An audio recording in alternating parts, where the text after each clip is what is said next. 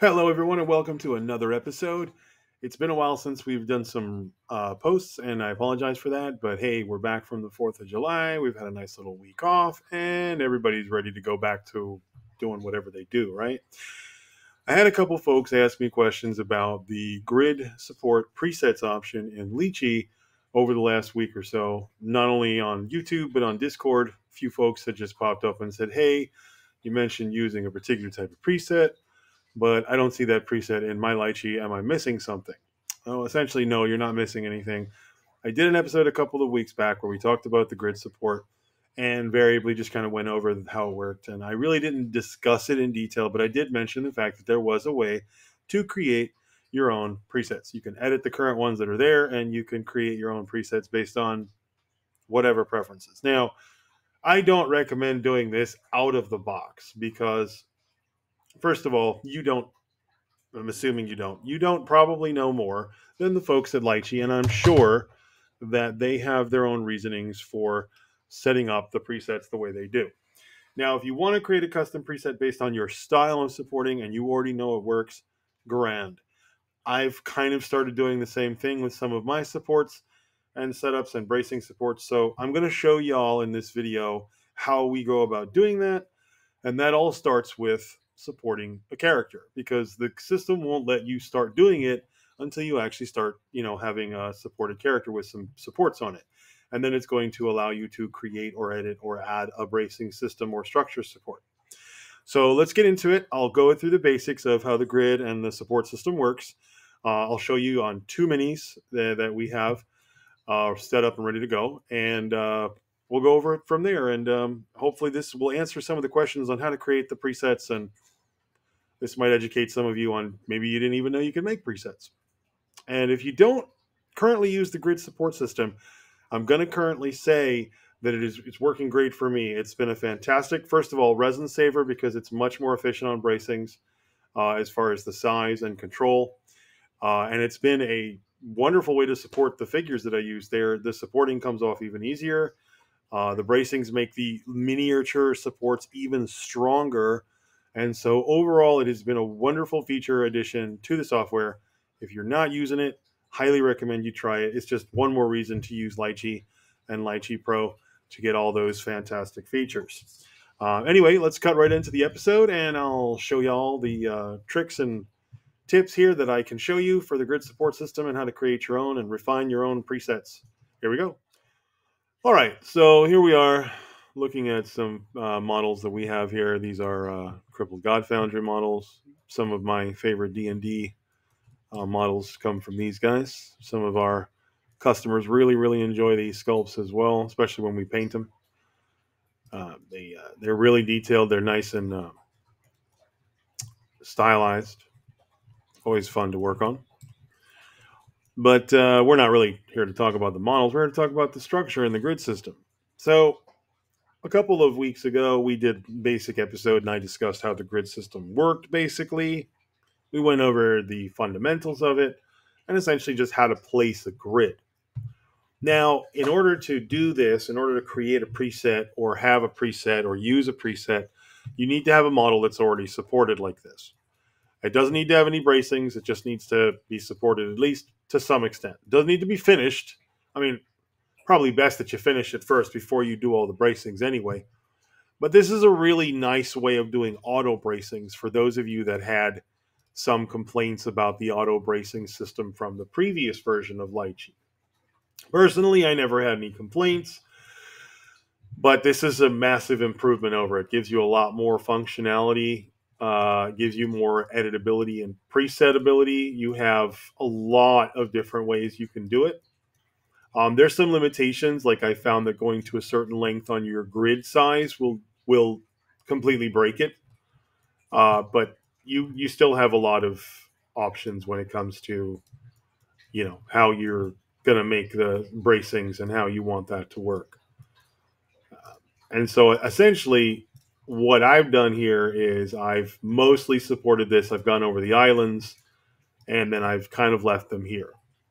So what we would do from here is, and I'm going to do, he's going to be graded up a little bit different than him just because he's got all this flowy cape stuff behind him. And this dude's got this arrow back here that I'm concerned about. So I might do a lower setting for one than the other one because the cape's kind of thick. I don't think I'm worried about it breaking, but this guy's arrow and that for sure, definitely worried about that breaking. So we want to be careful. So let me go ahead and select him. Actually, wait, let me check to make sure we don't have any proximity errors first. No, we don't. How about you? No. Okay, good. So let's go to him first. We're going to go over the structure. Then we're going to go ahead and take a look at. Now, I've got a bunch of presets here that I've made. And I've got the default one. Small, tall, strong, default. Those are the 4 defaults. Now, if we were just to say, I'll just use small object bracing. And we click Add Update. This will create bracings that are pretty well suited for miniatures. But we're not here to do that. We're here to show you how to mess with it. Now, if you wanted to, you could go into small object bracing and you could edit it. This actually allows you to change all the parameters here to whatever you choose. Now, right off the bat, I'm going to tell you there's a few I don't touch. Gap, I don't mess with. I keep the gap at 0 because I don't like there to be too much of a gap unless there has to be due to, like, you know, things getting in the way. The bottom starts, I always keep it at 1 millimeter. I think for one model, I actually put it down to 0 just because I wanted to see what would happen. They will connect directly to the raft. Doesn't seem to make too much of a difference, but they just start at the very bottom instead of starting a millimeter up. That's the only difference. Your diameter is the diameter of the bracing bar itself. And your first reinforcement is the,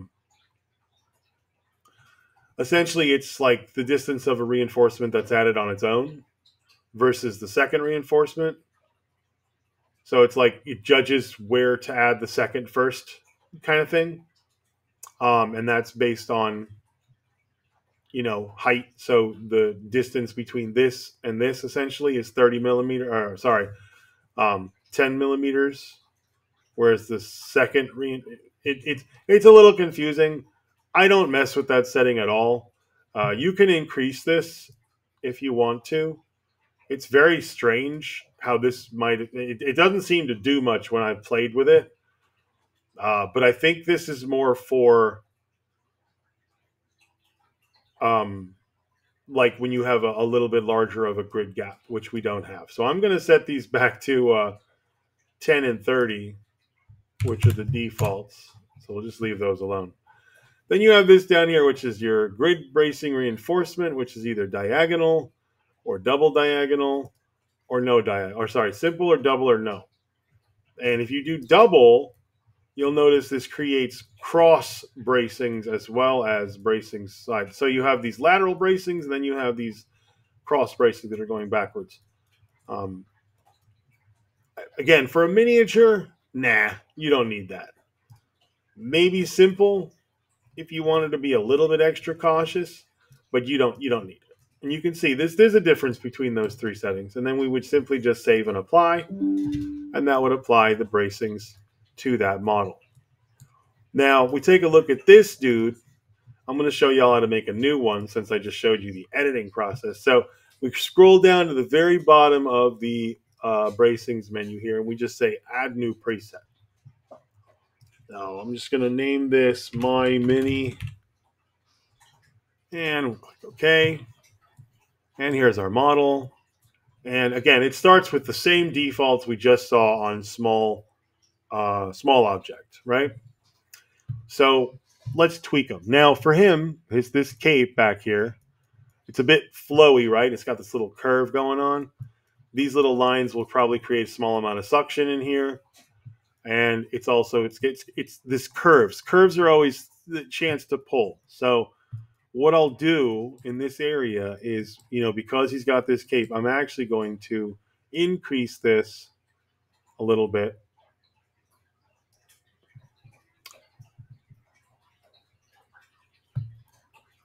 And you'll see how much thicker those bracings are and that'll keep that more stable in that area. Now that seems like it's a lot for a little miniature model, and yeah, it's a bit stronger than I would normally use. But again, the reasoning is the cape there, and just the orientation of that kind of part moving, together with everything else. I think it's important to make sure that gets supported properly. Now you can make them smaller. You can see how much smaller they can get. You can make them really small if you want to. I mean, obviously, I don't recommend making them too small because they're not going to really offer much in the way of help. And then, of course, you can make them just as thick as the bar themselves. But that's kind of the way the old default bracing system used to work. So, uh, really don't want to go there. So, anyway, one of the other options you can do if you don't want to upgrade the bar too much, because it'll get thick and it's going to get really hard to clip those and break those away. You can actually use this diagonal system, but I don't really recommend double. I would do the simple, and it'll just put some extra supports down here and give you this nice little structure at the bottom. I think one of the greatest things about this is it really makes the model look very clean. The supporting is very clean. It's very well done. It looks nice. And so often when I will work on these, it literally looks like I've spent hours making these little braces in here. But their new bracing system in this is just fantastic. And again, this was released with 6.0. For those of you who have not seen that feature yet, I highly recommend checking it out. It will save you resin. It will save you time. And it's definitely going to help you get better supporting, because it's a lot better than the original default bracing. And I'll show you if we parent this guy again. This is what the default used to look like.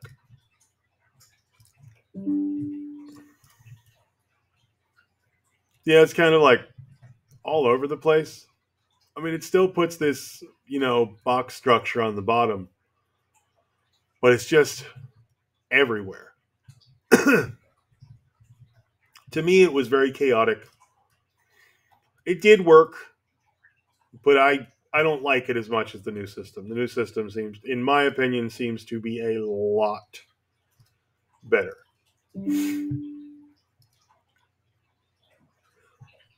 Now, it's even cooler is if you already have a model that's been supported and braced, you can technically bring that model in to the new Lychee and you can apply the new style of bracings. That is an option. Anyway, with that is actually pretty much it. So again, you're going to want to go to your Prepare tab, your Structure tab, and that is where you're going to find this menu. Now, if you want to get full use out of it, you're going to turn that Snap on Grid on. And then when you're ready to start creating your presets, you're going to go down here to this menu. And you can either tweak one of theirs, or you can completely add your own. And experiment. See what works best for your type of models and what you're currently working on. And let me know in the comments what you guys think of the grid system if you have used it. And if not, let me know if you, you do get a chance to and what your thoughts are. Thanks so much again for watching another episode. We really appreciate the viewers. We've reached about 1,400 subscribers so far on the channel, and we appreciate each and every one of you so very much. You have no idea. We're hoping to continue to grow the channel and the print business thing much as we can over the next couple of months. We're planning on doing some more conventions next year, although we've pretty much stalled out on them for this year, just based on availability and just kind of the options we have in our area. But we are looking into some other ones. So for those of you that have seen us at the cons and events and the grimoires and everything that we've attended, thanks for stopping by. Thanks for saying hi. And again, for all of those who haven't had a chance, we hope that maybe one day we'll be in your city. Who knows? But again, I hope that this episode was informative about the grid system, how to set up your presets, how to edit them, things like that. And I hope that y'all get some use out of it. And if not, well, I mean, I'm sorry. I'm sure we'll have an episode in the future that'll suit something that you're probably looking for. Maybe anti-aliasing again? No, no, no. I'm kidding. I've already covered that like 9 times. Anyway, thanks for watching again, folks. We'll see you all soon.